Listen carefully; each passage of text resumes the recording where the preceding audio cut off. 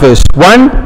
And we're going to continue with a series that we've been doing at the Advent series leading to Christmas, leading to tomorrow, which we've been talking about the top line and the bottom line of Christmas. What is really Christmas all about? What is this thing about Christmas? I mean, we hear so many stories over the years. It has changed from Merry Christmas to they took away the Christ to put an X Miss, and now it's not even nothing to do with it. Now it's greetings for the seasons, or joy for the seasons, or something like that.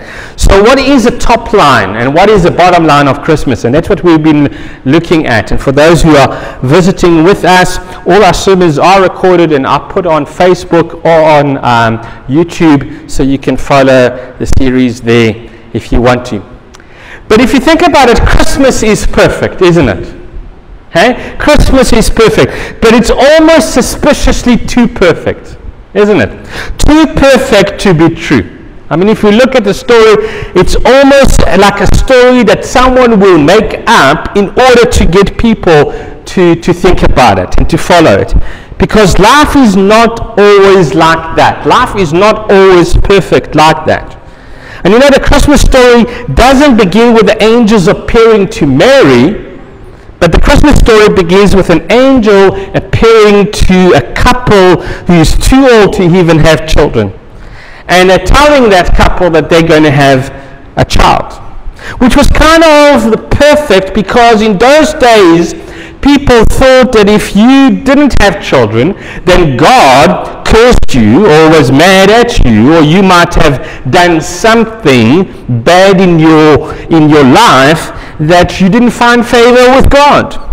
And then the angels appear to Elizabeth and Zechariah, and they say to them, you're going to have a son, and you're going to name him John, and he's actually going to announce the coming of the Messiah that the Jews are waiting for, that the world is waiting for.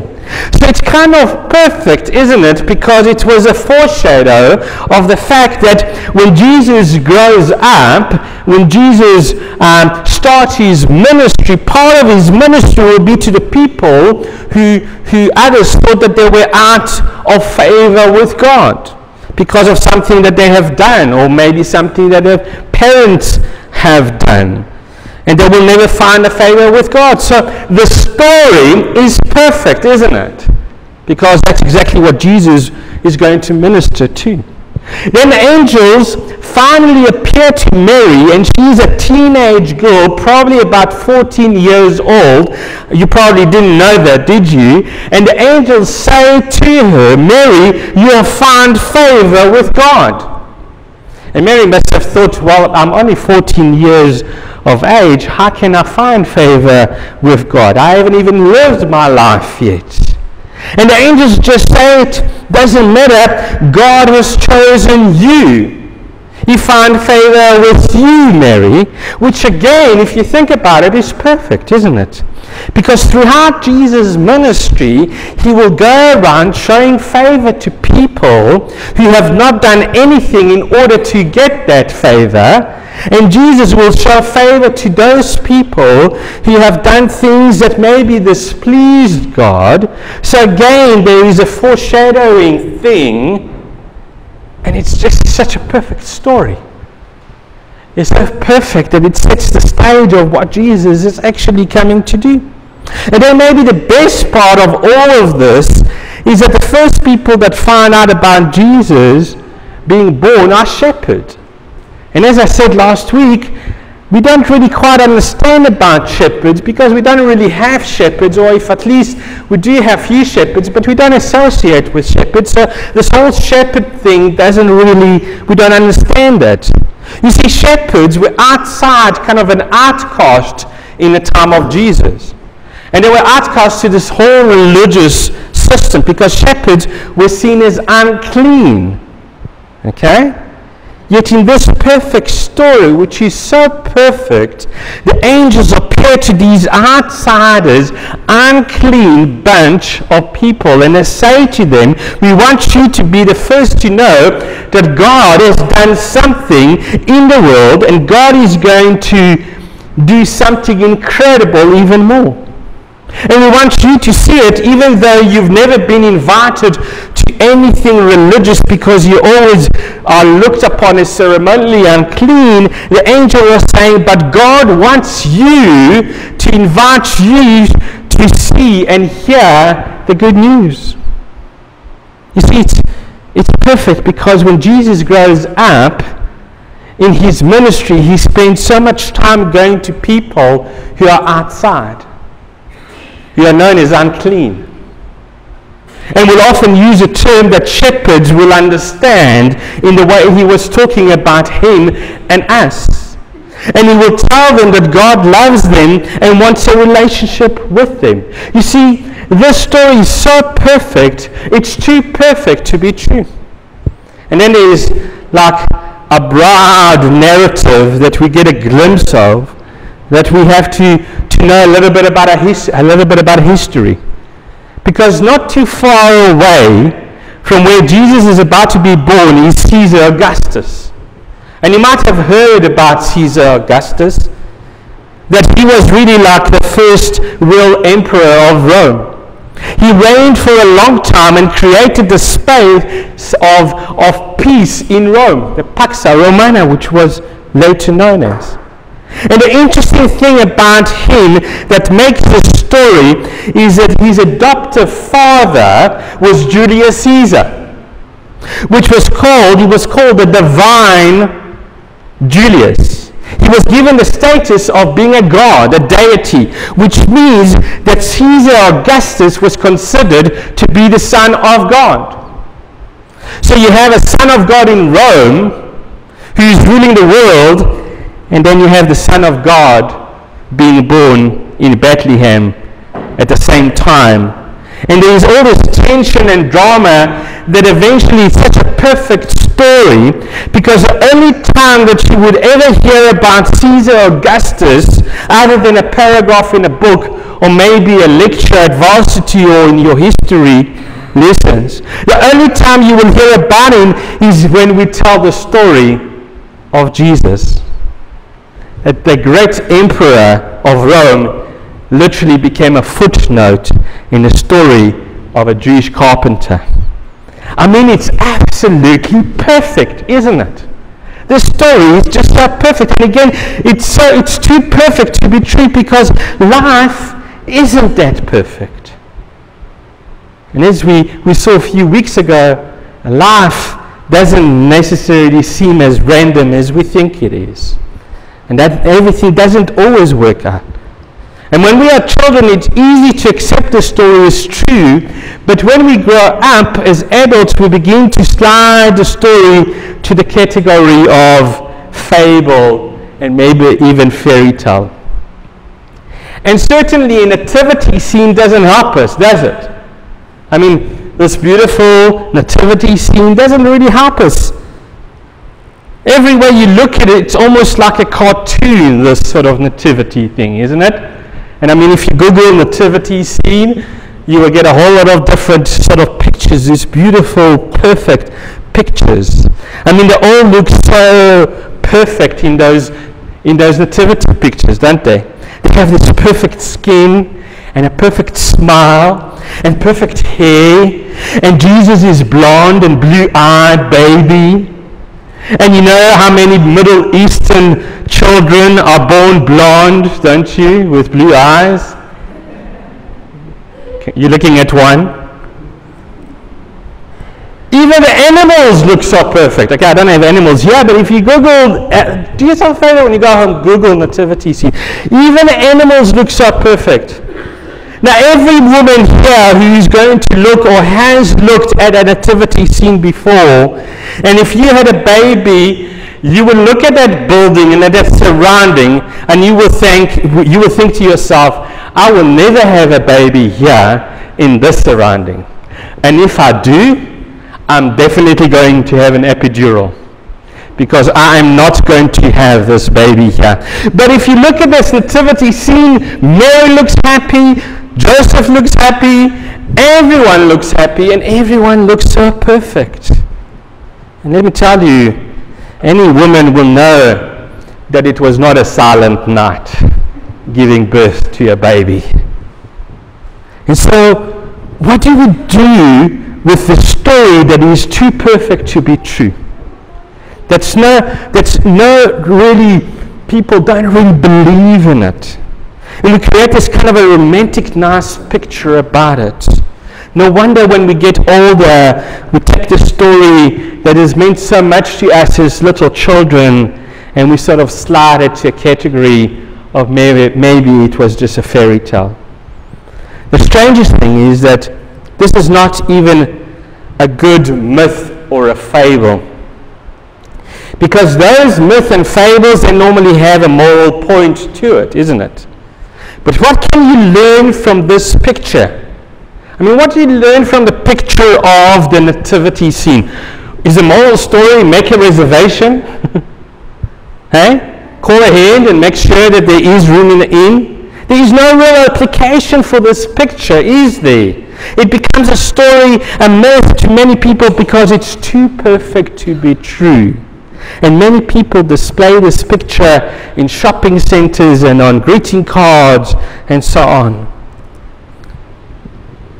Are you depressed enough? Because here's the good news.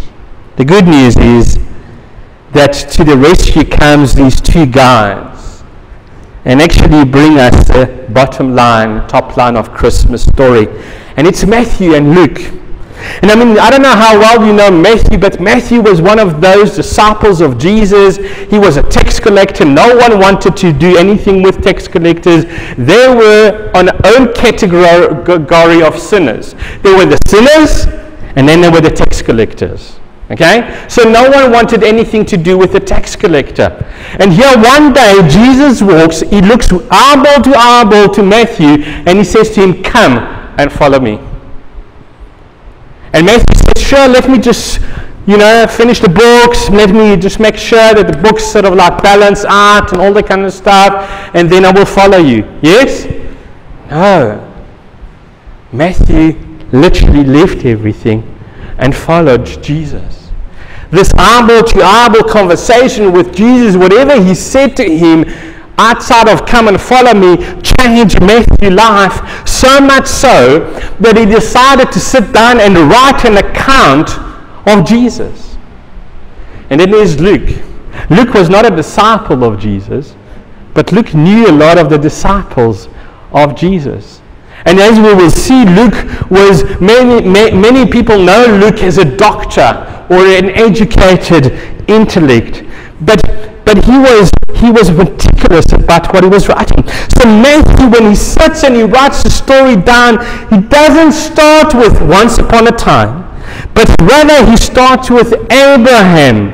And he says Abraham had a son, who also had a son, who also had a son, and he meticulously goes through this genealogy that most of us find boring because we can't even pronounce the names of half of these guys. Because he wants everyone to know that Jesus was actually a person who really lived, who was connected to all the right people, and that Jesus is actually the Messiah. And he tells a story that he's about to tell as different as it will be to believe that actually this place where Jesus was born and the people that Jesus was related to actually happened. And he dives into this complicated details of Jesus' genealogy. And he says there was a man named Joseph who's engaged to Mary, and he finds out that she's pregnant, and so the story begins, and it becomes so realistic because it happens to you and me, doesn't it? Some of us know what a teenage pregnancy is all about. Some of us might not want to know, but we might know of someone who does know. And so all of a sudden, this story that is too perfect to be true, all of a sudden makes sense, and it becomes a reality, and we see how God is going to work through all of this. But then Luke is even better. He wasn't, as I said, one of Jesus' disciples, but he knew people like Peter and John and James and the brother of Jesus. So so he sits down and he realizes there are so many different stories and accounts that he decides to get it right, and he starts like this. Now if you got your Bibles, won't you look at Luke chapter 1 verse 1.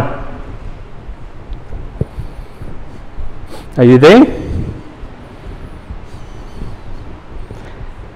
And so he starts off and he says this: many have undertaken to draw up an account of things that have been fulfilled among us.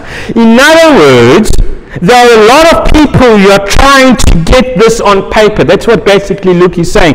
There are so many stories out there of people who are trying to write it down because it's so amazing. And it's not 100 years later, but around the time the events actually happen, so many people are trying to get this right that he says, and this is what he carries on saying: just as they were handed down to us, but those from the first were eyewitnesses, as servants of the Lord, of the word. In other words, they were actually there. This is not some story. This is people who were eyewitnesses. So Luke is saying, I've actually sat down with them. And he carries on and he says, with this in mind, since I myself have carefully investigated everything from the beginning. In other words, Luke decides to have an orderly account that reflects what actually happened. And since I had access to all these people, I decided to put together an account of what happened, because nobody is going to believe it.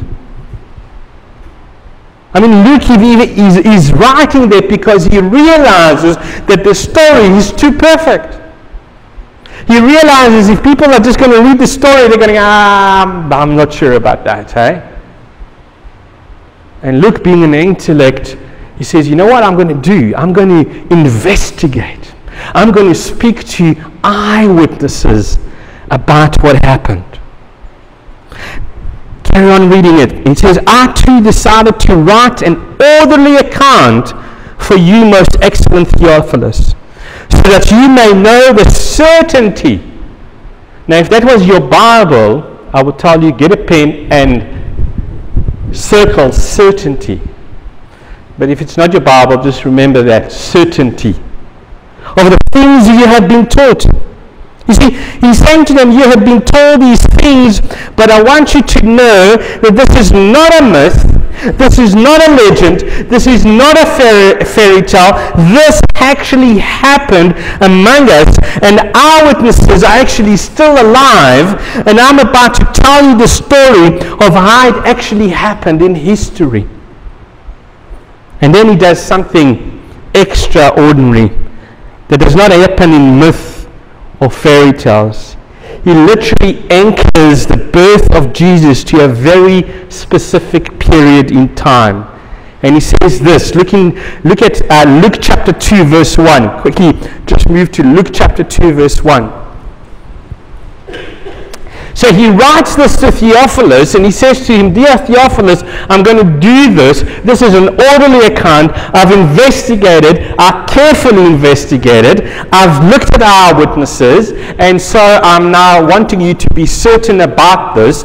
And just in case you sort of still not sure about it, Luke chapter 2, verse 1, he says, in those days, Caesar Augustus, there is that Caesar Augustus, the son of Julius Caesar, issues a decree that the census will be taken of the entire Roman world. And then gives us an even greater detail that people knew it was a period in history. He says, this was the first census that took place while Quirinius was governor of Syria. Now, historians actually have a record of this guy. They actually find in archaeological finding, they find a record that this guy was a governor of Syria at that time. So it's not just a once upon a time, it actually happened long time ago. And then he says a man named Joseph was visited by an angel. Mary was visited by the angel, and he took her to be his wife, went to Bethlehem to register, because every male had to go to his hometown. And while he was there, she gave birth to a son, and they named him Jesus. And it turned out that he became the Savior of the entire world. Now here's a question that I have for you. What if it was true? That it actually really happened? What if the faith you had as a child was true? And these events actually really took place in history? What if you knew with certainty that Luke knew, and an event actually took place? What if it is really real? And it's not just a story. And it's not just something for Christians to do on the 25th of December. But it actually happened. Maybe not the 25th of December, but it actually happened. And so it carries on in Luke chapter 2, verse 10 and 11. If you just move your eyes to verse 10 and 11. He carries on and he says, "Do not be afraid. I bring you good news that will cause great joy for all." Now the interesting thing about that word all in the original Hebrew and in the original Greek is that all means all in Greek and in Hebrew.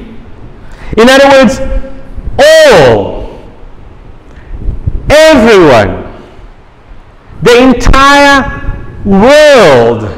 For God so loved the whole, the world. That will cause you great joy for all the people. Today in the town of David, a Savior. And what makes this story perfect is that God sent us exactly what we needed. He sent us a Savior to save us. And says a Savior has been born to you. He's the Messiah, the Lord. You see, it's better than perfect, isn't it? Because it's true. It's not just a story. It's true. It actually happened. It's not a standalone story that we just remember to read it on Christmas Day. It's not just a standalone story we can look at from time to time, especially over this time of the year. It's a story that encompasses my story. It's a story that encompasses your story. Because we are the all that Luke talks about. That He came for you, He came for me, He came for all of us. It's too perfect to be true. You bet you. Because He did it for you, and He did it for me. And that's what makes the story of Christmas such an amazing story. That God so loved the world that He gave His Son to be Emmanuel, God with us. And if that doesn't blow your mind away, then I don't know what will. If I don't see you tomorrow, may you have a blessed Christmas. And if I see you tomorrow, then we're going to carry on looking at the scriptures and this amazing, amazing story. Amen. We're going to sing one more carol, number 393, Joy to the World.